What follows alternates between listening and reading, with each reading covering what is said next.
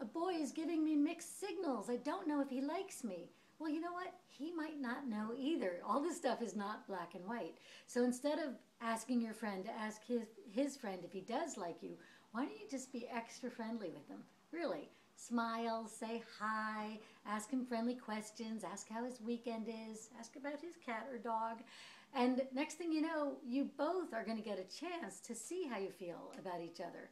Some girls just declare to themselves that they're madly in love when they hardly even know the guy, or when everyone else also is madly in love with the guy.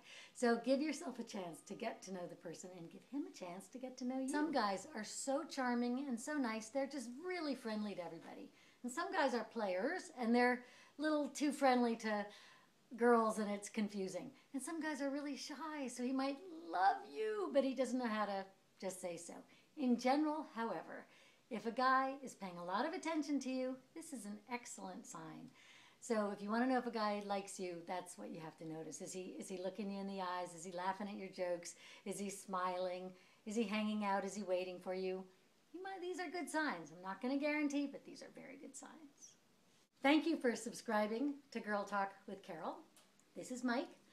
For more tips, you can always get my book, Girl Talk, All the Stuff Your Sister Never Told You.